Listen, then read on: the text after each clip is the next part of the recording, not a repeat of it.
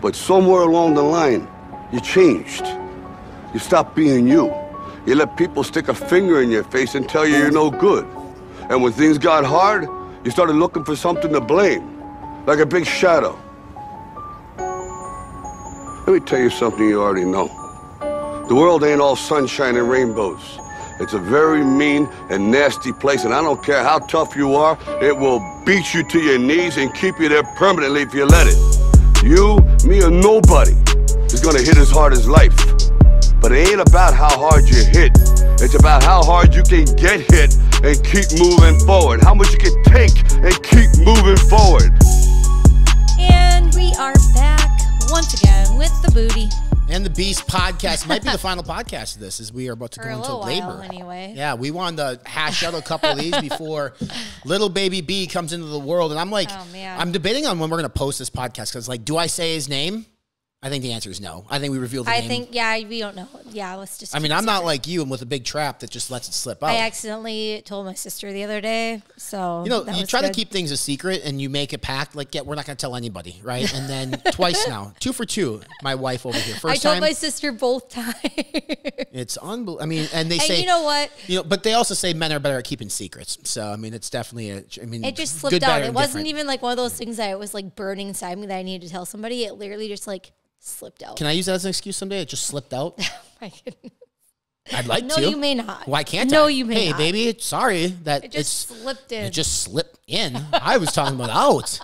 Wow, now we're talking about something that's not going to happen for a good 8 weeks. You're going to really put that on my plate right now? Unbelievable. Part 2. Part 1, we talked about nutrition myths. Part 2 here, we're going to talk about fitness myths. And we get this all the time. And quite frankly, I get it a shit ton on the FI platform, on people who follow a fucking TikTok influencer, an Instagram influencer, or some type of Reddit form and said, like, I was told I need to do this, this, and this. I think people just overcomplicate everything, whether it's nutrition or fitness.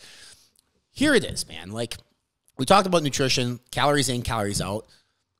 Lifting is the same shit. Like, it's progressive overload is going to be a term that we use a lot on the podcast. And Danielle produced this show again, right? So we got the notes here. No fucking clue what we're going to talk about. I'll go down the list. But I'm going to reference progressive overload over and over and over again, because that is the only way to improve, to get stronger, shouldn't say to get leaner, because that's a combination of nutrition, but really to get stronger.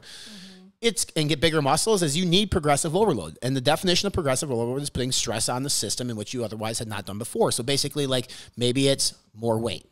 Maybe it's more reps. Maybe it's tempo. Maybe it's eliminating or reducing rest between sets. There's a lot of different ways to do it, right? Putting bands, putting chains, whatever it might be. That is how you improve. Any other fad, bullshit, fucking hiccup that you read online that doesn't fall into that realm of thinking, 99.8% of the time is bullshit. There might be like a 0.2% that's like scientific something or another, maybe that I haven't even heard of yet, but just know this shit's not hard. It's not hard. I think at some point there's a lot of different ways you can do it, and people get bored. Well, yeah, there's a book. It's called Kama Sutra. It's a lot of people get bored and they just want to try something different and do that. That's what it really comes down to, right? Is like, whatever helps you stick to it, helps you continue to do it, because the biggest part about fitness is it takes time to build muscle. Right. And that's what people don't recognize, is they expect to see results so quickly.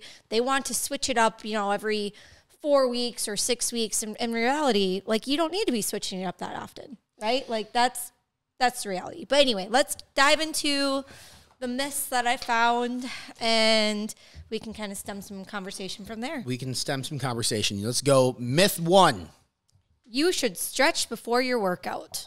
And this is actually kind of funny, because I was actually a little shocked by this one. Well, I mean, because I stretch before my workouts all the time. Think about this. Think about Phy Ed class. Every time in Phy Ed class, 3rd grade, 4th grade, whatever it is, they would make you stretch. You would sit there, or even football or wrestling practice, you would put your arm across your chest. You would do. I mean, that was what you started with stretching. That's what everybody always thought. Science tells us otherwise. Yes, and what I found was it actually said that it is worse to do stretching when your muscles are cold. So instead, they have a lot of like dynamic, and I never thought about this, but like dynamic stretching. So like I did this in track, right? You would walk back and forth and you would do like your Frankensteins and different things like that. And that's like dynamic movements. I don't know what that the fuck she's talking about. Frankensteins was when you put your arms out and you kick Yeah, while you're walking. So Halloween. So track and field is essentially dress up Halloween. Kind of, sure. Okay, just so we're clear. But dynamic stretching is actually better. But they also said that if you'd rather still do the stretching, you should start with like 5 to 10 minutes on like the bike or walking or something like that where you're warming up before you stretch the muscles. I'm an advocate of warming up by doing the lifting, which you're intending to do. So if you're doing barbell back squat, you put the barbell on your back with no weight and you get the motion down, you do it that way. John Meadows, you know this, right? Leg day, he always starts by trying to get the blood flow into the legs through like a seated hamstring curl, leg extensions, whatever it might be. So you're doing a lift in which contributes to the overall day that you're doing, whether it's leg day or whatever it might be, right? So, for example, like the stretches that we typically do or write in the plans, like an over and back stretch, for example, which is a band. It's not necessarily, I mean, you're literally like working out your pectoral muscles when you do this. It's not a stretch. You get stretch with it, but you're also working out, or you're doing, you know, banded pull-aparts, which is going to be a rear delt, you know, exercise of sorts to get you ready for the movements that you're going to do. But you're not like sitting there and touching your toes and trying to touch the ground and things like that. Not just like a static movement, right? Like that's kind of what we think of when we think of stretching. But like the mobility stretches is kind of what people really should start with. Yeah, and honestly, like I would do kind of what you said initially when I first started lifting is I'd hop on the bike for 5-10 minutes if it's leg day. I've since moved on, and now I actually just dive right into the lift at a low. And that kind of came from working with Matt Jansen a bit too, and working with Adam Bisick, and you know they didn't have cardio or any type of warm up necessary. Well, Adam did initially, but like Jansen, for example, would say, hey, you're going to work up to your working set. And everything before that is essentially your warm-up. Right? It doesn't count. It's your warm-up. So, like, you're doing reps of this pretty good weight. That's not your working set. Your working set is, like, and he only had, like, 2 working sets. Yeah. And it was really, like, his workouts were way different than anything else. Oh, for sure. But it was awesome. He's a champion trainer, so who am I to question? And I went with it. So if you have a coach, you don't question it. Yeah. Stretching post-workout, you know, obviously that's where you would sit down in cool down phase and stretch post-workout, or maybe you do some yoga later on in the day, whatever it might be. I'm not a yogi, but I know that some people do like it, like you. Yep, I do. I think it's more relaxing than anything. God, I love Myth 2. Love Myth 2. we you know, we talk a lot to a lot of people about like this particular myth, and it's the biggest myth in fitness. I mean, like, for sure. It's the biggest myth for in women. Yeah. Yes, women are definitely afraid. Okay, so myth number 2: lifting weights will bulk you up. It takes a lot of work to bulk up. It takes work. It takes food. At times, it takes drugs. Even for men, right? Like, you have to be intentional about bulking up. It's not something you just walk into the gym and accidentally become a bulky, big, strong person. Like, it's not an accident, right? It doesn't happen overnight. Right. I mean, you're bulking, you're cuts by intention purposes or because you can't afford the food. Now, women, like, I don't want to look like a man. You are not, unless you're injecting testosterone into your thigh or into your glutes. Our bodies are not built to be that masculine, muscular look, right? Like, that's just not what our hormones, our build, it's just not meant to be. So when women look that way, they were very intentional and likely on something to look that way. Like, obviously, there are some women that have more of a tendency of, like, building muscle. I'm not denying that. But with that being said, it's not something that accidentally happens. If you see like somebody on Instagram or TikTok and it's a woman and they have manly features, where it's the face or maybe the voice, maybe it's body composition, I will say it, 95% of the time, if not more, they are definitely on something, or they just have extremely elevated levels of testosterone naturally occurring in their body, which is typically not the case. Like, to get that deepening in voice, to get like the manly facial features, things of that, like, it's for women. Same with men. Like, I mean, men don't, you can tell typically when men are enhanced versus not, right? Like, if I just worked out without being enhanced myself, I would not look this way. I would still be lean. I would be strong, but I wouldn't be as wide. I wouldn't have, my calves would still be massive because that's just a genetic trait. And I think our children got that. But I mean, like, my wideness and the breadth to my back, like, that just wouldn't be there. And I understand that. And that's why, like, obviously when I talk to people about TRT usage, I say, like, it's necessity for people with low testosterone. But one of the positive side effects is you're going to get bigger and stronger because of if you're intentional about it. Again, I could just take testosterone and sit my lazy ass on the couch and not get bigger and stronger. Not gonna do anything. But I'm intentional about getting stronger and utilizing it to the best that I possibly can. For sure. You only need to work out once or twice a week to be in shape. Well, okay, what's your definition of in shape? I think that's where we start, right? Like if your definition of being in shape is just being skinny, you can eat your way to skinny. Doesn't mean you're in shape. Your cardiovascular system might suck. You'll be weak as shit. And again, we should also clarify this, right? Because there are certain professions that people are in which require strength on a daily basis. If you are in blue collar manual labor like construction, you might be in shape, okay? And you might not have a gym membership. You might not even go. But for the vast majority of the population, and you're working an office job or you're working in food service or whatever it might be, 2 days a week is just not going to cut it. And what I actually had found for this specific one is that most studies that they found said that even like the health benefits that come from, being active and working out and, being in shape, you had to at least have 3 days a week. Like that was like the minimum where like walking or even the simple activities to be in shape or healthy was a minimum of 3 days a week. Yeah, and again, good. I'm glad you touched on that because like the definition of workout also depends on what it is, right? Whether you're doing a spin class, yoga, bodybuilding, Olympic lifting, whatever it might be, some type of physical activity. Maybe we should say that, like minimum of 3 days a week of physical activity of probably 45 to an hour, like time-wise. And I don't give a shit if you're out walking for an hour. Like that is physical activity that is better than being sedentary, sitting on the couch watching, the Super Bowl of all things. Which even like for my, like when I worked in the hospital and it was like my cardio or my cardiac patients, they talked about cardio working out, like walking activity. It was 3 to 4 times a week, 30 minutes. Yeah. Right. And that's the benefits of your heart. Right. So like, that's what I'm talking about is like that health benefit. If you're only doing it 2 times a week, it's not enough to really get the benefits from it. Correct. So.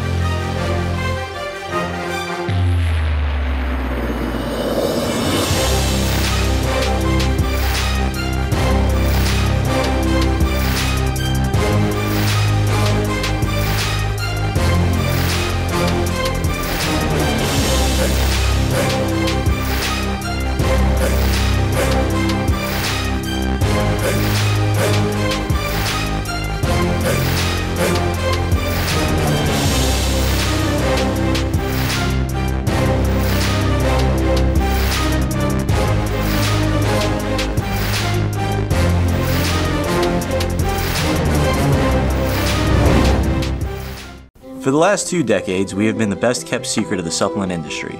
We've kept our heads down and worked. We pioneered full label transparency and full therapeutic doses because we believe that truly hard work requires truly effective tools. 2 decades is a long time to commit to one pursuit, but when you act with purpose and become centered in yourself, eventually you realize that you were born and bred for this.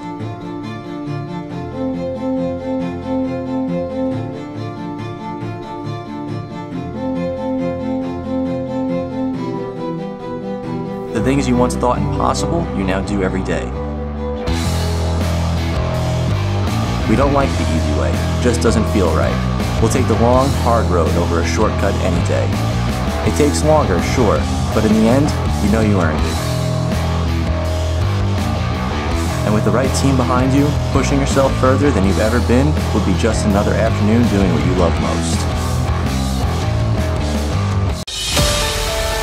Adding my product is going to help you get to where you want to be. 5%ers is 5% of the people in the world that are willing to do whatever it takes to reach their goals. Come on,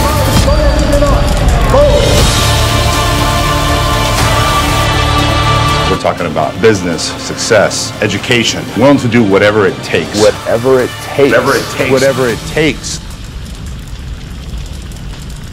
Cage was born of a need for premium health-focused products that actually work. We help you lift heavier, run faster, live healthier, and achieve your potential. You deserve to trust a company that doesn't cut corners, one that sources the highest quality ingredients. Welcome to Caged. Myth number 4, the best timing to work out is the first thing in the morning. I don't know where this came from. It's not true. There's actually science to show that you benefit by working out later in the day. And the reason being is, we defy science because we work out first thing in the morning because that's what fits with our schedule, which is the most important thing to take away here.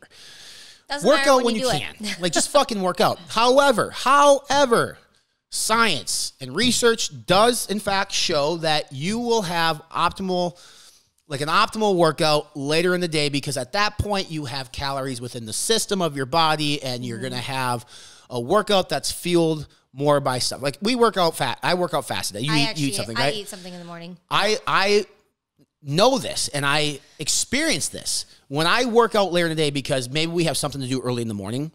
I have significantly better workouts at 2 p.m. in the afternoon than I do at 5 a.m. in the morning because I have a pool of essential amino acids in my body that's helping fuel that workout. I'm having calories and carbs and things of that nature to burn to make the workout better for me, for energy. Right? So, I mean, if you want to go off that, if you're trying to be like optimal, then yeah. But at the, 2 p.m. in the afternoon doesn't work with my schedule. So I'm still in the gym 6-7 days a week, 5 a.m. because that works for me. And I still have pretty good fucking lifts. But I know I'd probably have even better lifts at 2 p.m. But you can also have shitty lifts at 2 p.m. too. If you don't come to the gym with the right mindset, like, it doesn't fucking matter. My optimal time when I used to have my 3-day-a-week schedule with nursing, I go in the mornings those days, but the best time for me to work out was always mid-morning. I love my 9-10 a.m. workouts. I got breakfast in, I got to go work out. I'm not an evening, afternoon person really. That's just not when I like to work out, but it's really up to your schedule, what works for you. So. All right, next one is weightlifting turns fat into muscle. I mean, not literally, no, right? Fat, it's not right, you have an ice cube melts into water. That's not what happens to the fat. Fat does not melt into muscle, okay?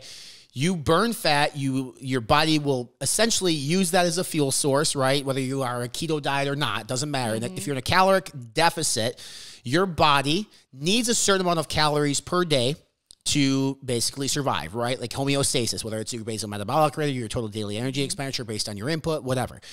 It'll start burning fat as a source of fuel to keep you going. And thus, in turn, you'll experience weight loss. Fat goes away. You build muscle, you burn fat. They do not interchange with each other. Muscle doesn't disintegrate into fat. It's not the same tissue. No. Right? It's not like you have fat and you change that physically into muscle at the same time. It just doesn't happen, right? But like he said, when you have more muscle, it essentially needs more fuel to burn and use for energy, and you lose the fat. Correct. So pretty simple. I mean, it's not too complex here, people. Just think about that one. Puzzles and games are the best brain workout around. I don't know about where this one came from, but okay. It was on a list. It was all together. But they actually have tons of studies that show that aerobic exercise and exercise in general is actually better for your brain than puzzles and different things like that. I mean, that was super interesting. You runners can experience this, the dopamine high or the runner's high, right? The release of that. So for sure. And it's also my God, when you run, I'm just using that as an example because I fucking hate it. But when you run for an extended period of time and distance, it takes a lot of mental fortitude to fucking do that, which, I mean, to me would be strengthening your brain muscle, if that even is a thing, right? Versus trying to figure out hey, what piece goes here, or a Sudoku puzzle. Well, no, right? I mean, that being said, I'm not going to go run 6 to 10 miles to become smarter. I'm good with where I'm at. However, I definitely see how this is an absolute truth in terms of anaerobic exercising and aerobic exercise and any of that type of stuff. It's going to be better for brain health than just trying to figure out some sort of complex puzzle. Yeah, I thought it was cool. It was a Harvard Medical School study, and it actually said it was better. It's not just for your head, it's for your heart. It's both. But anyway, very cool. Exercise is the best way to lose weight. It's a tool to lose weight, right? The biggest, and we hear it all the time, and you see the graphic of the iceberg, 90% diet, 10% workout. It's true. Because again, the only way to lose weight is to be in a caloric deficit. How do you get there? Eat less and increase activity level, right? So if you increase your activity level, your body demands more caloric intake to maintain a level of homeostasis. If you're not eating to maintain that caloric intake level at a homeostasis level, then you're in a deficit, therefore you're losing weight. So the best way to lose weight always is going to be proper nutrition and diet. Yep. Workout's a tool. And I think the big thing that they were getting to is also like people can't just simply work off what you're eating, right? Like a lot of women will be like, "Oh, I ate." Yeah, you never got on the Stairmaster and saw the little calorie thing go up. Like, I just ate off a pint of Ben & Jerry's. Oh yeah, I fucking they do done like it. a compensation thing, right? Like they think, "Oh, I had this bad food last night, so I should go run X amount of miles to make up for it." Like it just doesn't work that way, right? So it's a balance, but also like yes, you should exercise if you're trying to lose weight, but it more so comes down to nutrition, add exercise in to hopefully gain muscle and other things like that at the same time. Right, exactly. It takes at least 2 weeks to get out of shape. Okay, so I have an issue with this one. I'll let you go first, and then we'll talk about it. So I actually was a little surprised by this too, because we both have this. Like if you take a week off, like essentially, depending on how long you've worked out, you shouldn't really lose much strength or anything like that. In fact, it can help. And a lot of times. You may need the recovery time, right? But that's also where the active rest days come in. And I am a big fan of like, deloading week, but also if you are going to take rest days, which is totally fine, you should still be active in some way, right? Like do a walk or something where you're still moving and doing something. But they actually had studies that showed that after a week that you do lose some muscle mass, which is very interesting. A lot of different factors, right? Yes. On this, your diet being a massive key factor in this, right? Whether you're on drugs, you're not on drugs, that also plays a part in this. But but I also don't want people listening to this podcast like, oh my God, I'm going to lose my shit in a week. No, fucking go enjoy your week vacation. Like, go do it. Yes. We're active on vacation. When we go to like an all-inclusive a couple of years ago, we worked out every day. But that's just because we enjoy doing that. I was going to say, I need that for like my mental health. Like, I feel better when I work because she's out. fucking crazy. So we need to get there and go in the gym. But I'm saying like, there are times like we go to a country music festival. We're there for 5 days. We don't work out. We eat whatever we want within reason. For me, I drink my face off. For her, she's been pregnant for so many times, it seems like. I'm breastfeeding. Crazy but things. like, be okay with taking a week off. You're not going to like, we get the question too on Fitness Horror. It's like, am I going to lose all my gains? No, you're not going to lose your fucking gains in a week. Like, and so just. But also know that if you're doing it over and over and over if you take again, a week, if work you're out for 2 looking days, a at week. like, there's a lot of people that will make excuses over and over again or have things going on over and over again and take off time, repair. Like, if you're doing this every month, then yes, expect that your gains or like your you're taking 12 weeks progress off a year. Yeah, exactly. So like with caution, right? Like if you're taking a vacation once every few months, please take your time off, right? Like I'm not saying not to do that, but obviously like if you're asking me if you can take a week off every 2-3 weeks, like it's gonna obviously have an impact. If I have to answer one more fucking question about if you're going to lose gains in a week or not by not working out, I'll lose my shit. It's more of a mental thing at that point, right? Like you feel crappy because you're so used to that like high from lifting and feeling good and the pumps and all those things that go along with working out. Like when you take a full week off, a lot of people that are used to working out often feel crappy because they're just so used to that activity. Oh, myth 9. I mean, I knew Ryan would hate that. We don't need to spend a whole lot of time on this because it's stupid. Running a marathon is the ideal way to get fit. Running a marathon is one of the most unhealthy things you can do as a person. That's a fact. I'm not trying to be mean. I didn't make that one up. I did not write these. No human being is supposed to run 26.2 miles. None. No. It's not good on your shins. It's not good on your calves. It's not good on your body. Like, the human body is not designed to be at a certain level of big. The human body is not designed to be at a certain level of small. And the human body is not designed to run fucking 26.2 miles away from absolutely nothing into absolutely nothing for no other reason than saying, I did it. Mm-hmm. Now, if the wear you can... and tear that goes into it is more harmful than anything, really. With all that being said, if you can run 26.2 miles, fucking kudos to you, because I think it's impressive. It's a mental I think game. it's absolutely impressive. So when I say it's unhealthy, I'm not saying I'm not impressed by these people. I'm super impressed. I'm super impressed by bodybuilders who are fucking 325 pounds, 5'8". You shouldn't be that big, but I'm impressed. You shouldn't be running 26 miles, but I'm impressed. Okay, there are things that people can do that I fucking can't do that I'm very impressed with. But I'm not going to come out here and say that's the best thing for you. Any extreme, right? Like, and obviously 26 miles is not as extreme as some people. Like, there's the ultra marathoners that I think of that I'm just like, how, right? Like, they're running like hundreds of miles. Like, it is insane. Mm-hmm. But when you get to the extremes of any direction, right? Like, you're talking about bodybuilding, running, whatever it may be, you are increasing your risk of injury. You're increasing your risk of, you know, like when you're doing any repetitive movement to that extent, you're going to have an injury at some point. Like, it's just like gonna happen, right? So I would never, ever in a million years say that this is the most ideal way of getting healthy. Most people who are runners like that, they do it because they love it. They don't do it because they think they're getting healthier. So. Love it. Keep a food diary is a reliable way of monitoring and controlling what you eat. I guess, I mean, what does it mean by food diary versus logging your food in like chronometer? I think it's the same thing.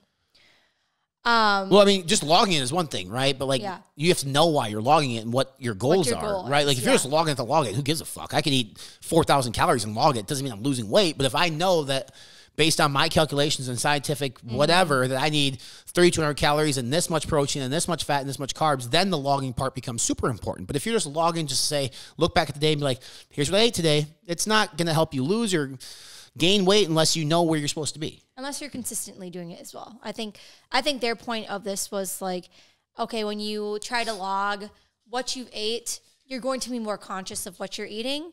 And most people will either calculate how active they're being or under-calculate what they normally typically eat, is what they were kind of getting to, is that the fact that, like, when you're being conscious and aware of what you're eating, you're going to control it more than, like, if you were just eating on a daily basis. Right?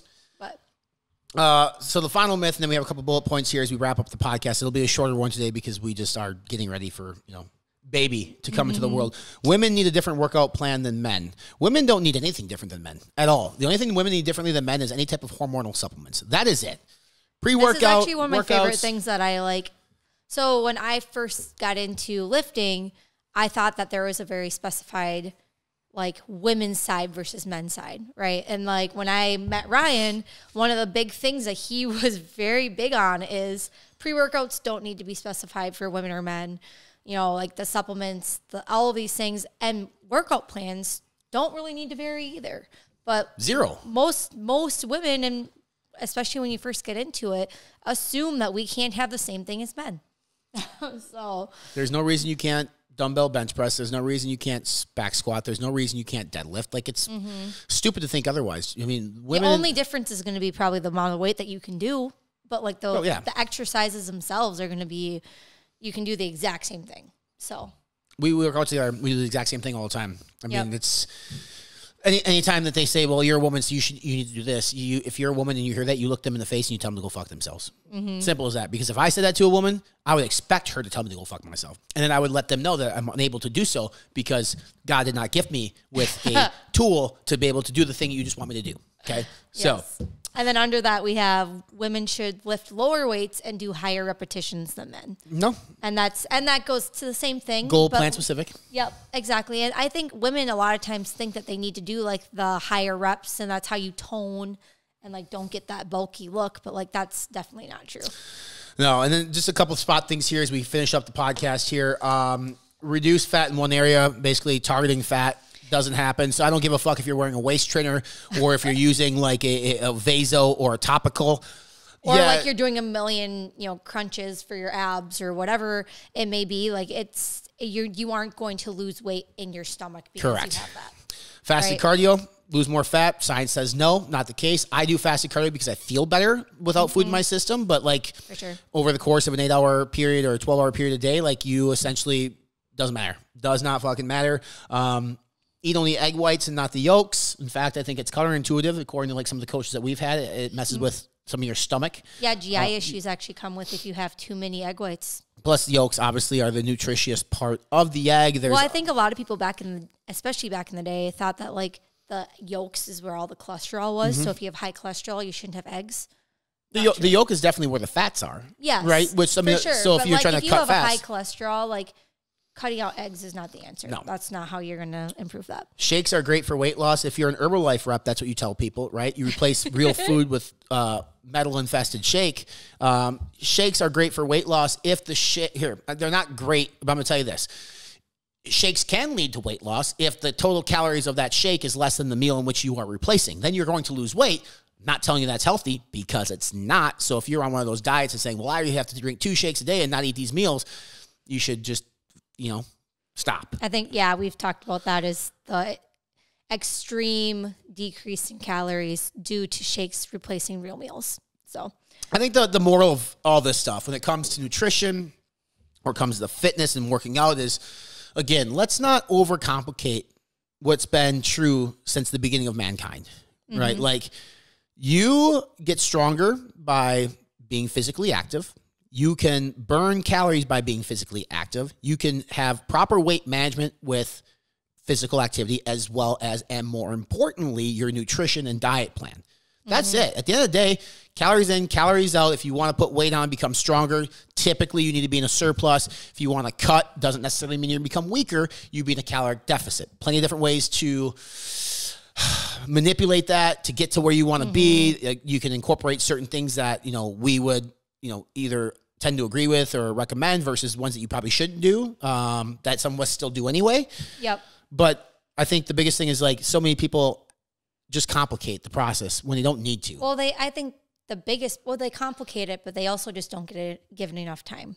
Oh, That's the big thing, right? Like, I think one of my highlights of being a coach at all so far was when, obviously, most women come to you wanting to lose weight. Most people in general, right? But like one of my clients, we had probably 8 months of losing weight after she had 2 kids. And she came back to me after 3 months. And instead of saying, hey, I'm coming back to lose more weight, her goal changed to gain muscle, right? Like to gain, and realizing that like while you're gaining muscle, you aren't going to lose weight at the same time. But she came to me knowing that and wanting to switch her goal. And she had maintained keeping that weight off and switching to gaining muscle. So like just seeing that change is just the coolest thing, right? But like you said, losing weight, gaining muscle, like they're different goals. Different goals. So if you like what you heard here on the podcast, hit that subscribe button. You can tune into the podcast, Bleeding the Beast, YouTube, Spotify, iTunes. Fitnessinformant.com is the website. Fitbrothers.com is our food company. Make sure you check it out. Leave us a review. Help out the algorithm. Until next time, we'll be a family of 5. Woo. Let's go. Let's go.